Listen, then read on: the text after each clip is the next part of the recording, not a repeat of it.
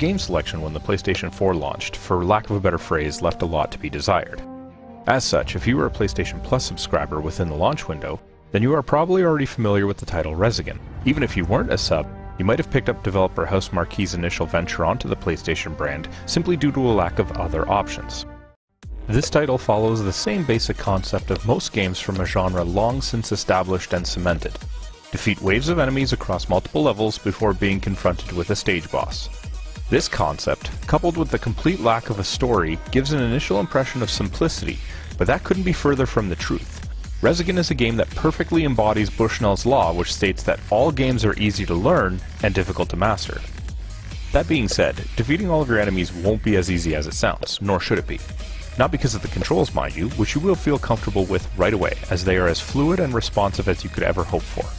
The difficulty is in all of the chaos going on around you at any given time.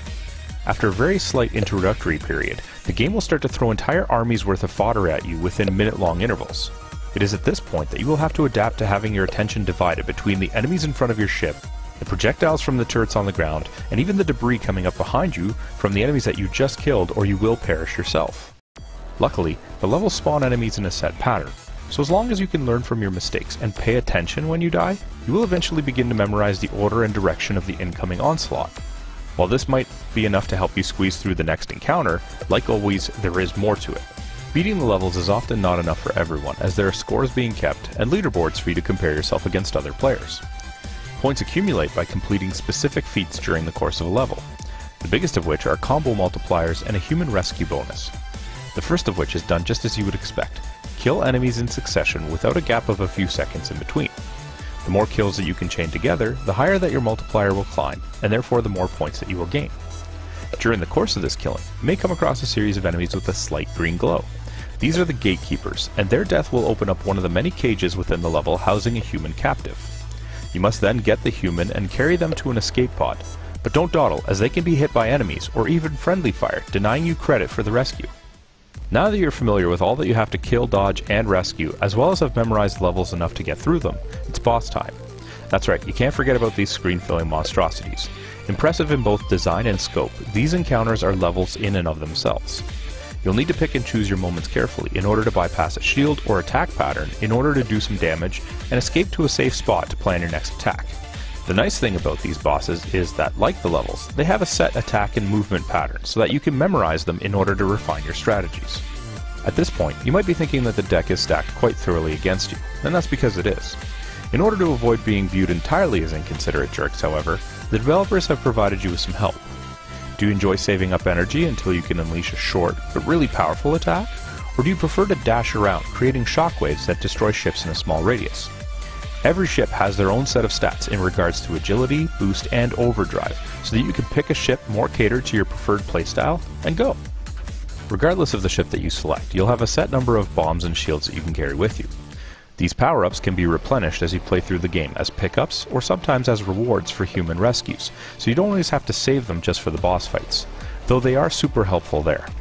Lastly, if all of that plus your personal skill level is not enough, then you can call up a friend to help you out in the online co-op mode. It is a shame that there isn't a couch co-op option, since the game would be perfect for it, but there is no shortage of people playing online.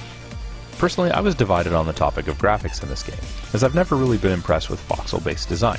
Sure, there's a lot that can be done with it in order to inject a level of personality into a game, but it just doesn't give off the impression of vast detail that I like from my next-gen offerings. It's not all bad, however, as the 5 levels backgrounds in particular are well done and actually add a level of depth to the imagery, which is quite impressive for a level that goes into a cyclical rotation. If you can look beyond all of the explosions, attacks, and moving parts, you'll see that the avatars in the foreground itself are all quite plain. Step aside, LEGO Star Wars, this is the one true game that can be described as blocks in space. Graphics, however, are not to be confused with design or presentation. As much as I'm not keen on voxels, enough cannot be said about how they were used by the developer to hit the ground running with the capabilities of the new hardware. Over 200 million voxels could appear on screen at any given time, all moving in different directions in the form of enemies, projectiles, and the backgrounds themselves, with little to no slowdown from the hardware. That itself is an accomplishment. This all brings us to the most important question. Is it fun? Absolutely. Resogun is in my mind a poster boy for the simple but fun arcade-style game. It is beyond easy to just get completely absorbed in and fall into the one more level mindset. If you're still unsure about it, ask a friend with a PS4, as a majority of them have probably already played it. Even if I didn't get it free with my PlayStation Plus subscription, it would be in my collection for its very reasonable full price of $14.99. And seeing that it's also available on the PS3 and Vita, it should find its way into yours. Hey, did you like that video? If you did, be sure to let us know by clicking the like button and leaving a comment. If you want to be first in line for any new content, be sure to subscribe to our channel and then hit up our Facebook page. The link's in the description below to see what's coming up next.